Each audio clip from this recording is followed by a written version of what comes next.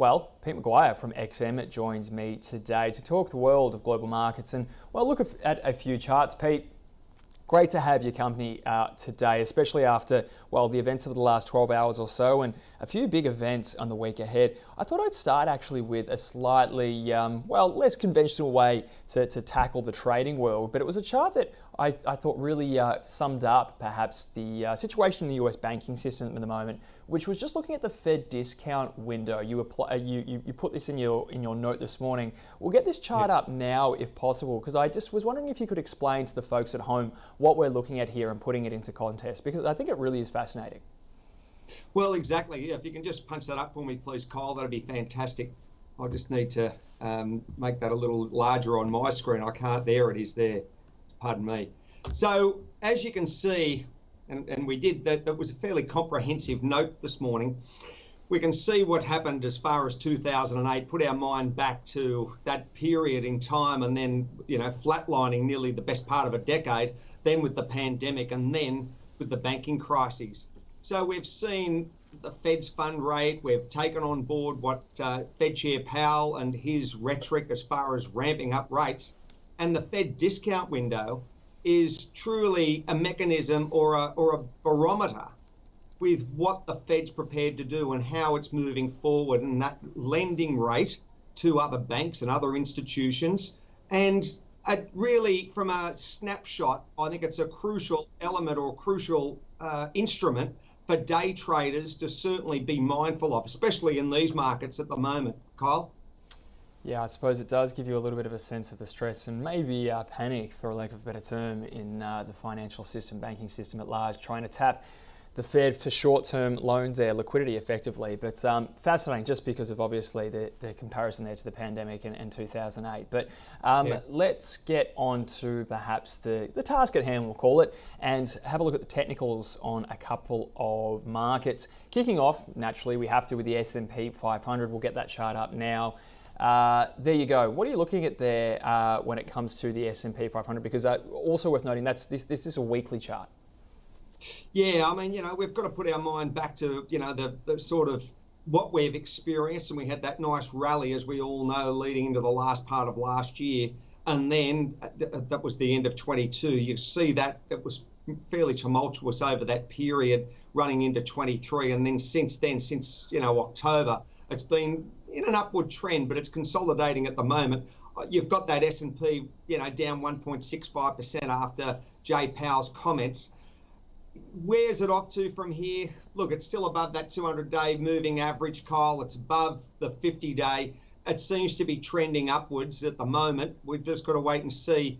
I think the true barometer, what happens with yields, what happens as far as, and we saw that 25 basis points, what happens as far as US dollar and the export-driven economy of the US, how those foreign companies, foreign countries are going to buy product, and whether we're going to see continued earnings or relatively strong earnings in the next season. Now, that's the great dilemma when you've got rates running at that nearly 5% mark. There's your PEs get crunched, and it's going to be an interesting time ahead. So I'm not going out there to say we're going to see a big pullback, but let's just wear through it.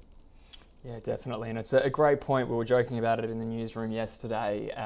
The upcoming US earnings season, it comes around so quickly, but it will be pivotal because, of course, we'll all be looking at how companies are faring in this more difficult economic environment.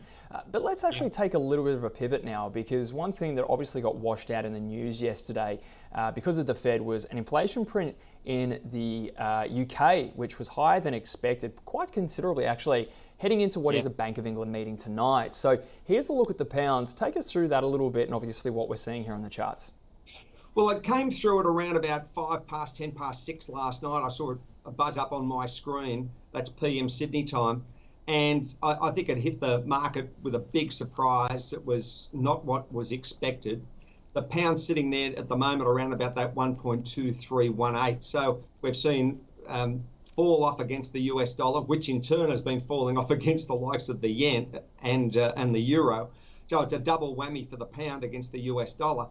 And it just I think puts a little bit of fear into the market as far as the pound, what Bank of England next points are going to be as far as rate rises, how aggressive they'll have to be at that read that came in. I think it was around about 10.4. So it was far greater than what the market was expecting. And that in turn is a delight in some ways, Kyle, in a perverse way for traders, because they've seen big moves, and that in turn creates the opportunities when it's a 24-hour-a-day market like it is.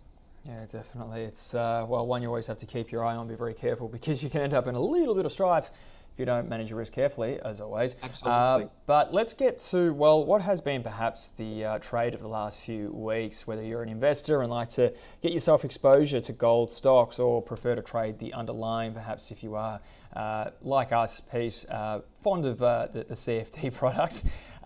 Gold. I thought we'd start with a weekly, because we've got a weekly, daily, and then a 4-hour chart. Starting with the weekly, tell us what you're seeing here, and even a little bit of colour on the gold market right now.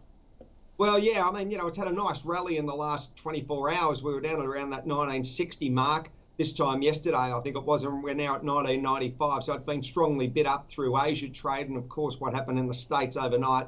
So there's the first part. I mean, nearly a $40 move to the upside. So it's strong. Silver's also taken a nice rally up, and so did copper, up 1.5%. So we've seen US dollar come off, gold up, and where does it go from here? There could be resistance at that. I mean, there's so many different factors at play, but it seems to be, well, it's certainly a lot higher than was 2.5 weeks ago, Kyle, at 1810. So let's just let's appreciate that there's possibly more upside for gold, but it's very hard to call a ceiling to it or a top.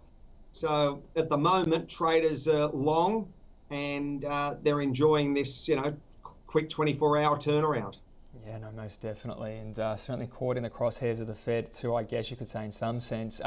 We'll get to the daily chart as well, just to reiterate there, that sort of $2,000 mark, maybe a key one to watch, considering that's seemingly where the sellers came through the I suppose, last peak of the price action here.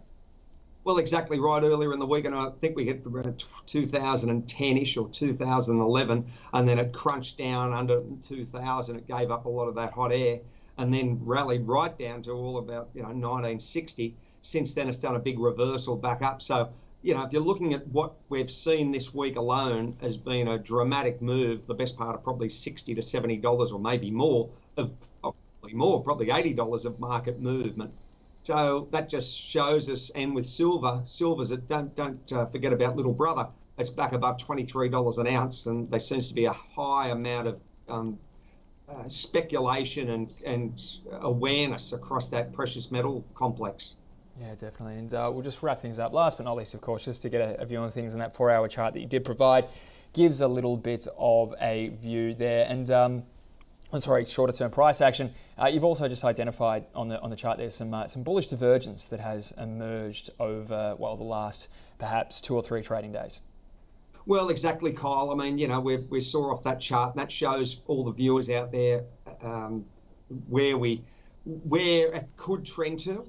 I'm not saying it's going to trend through that 2000, quickly, but I won't be surprised, because there just seems to be a lot of momentum to the upside, and the old story, don't get in the way of a bull market. It's been dynamic over the last 2.5 weeks, and it seems to be, onward and upward at the moment. But I've got to be careful from a general advice standpoint. So it's just, the charts tell the story, and it's just the way they're interpreted.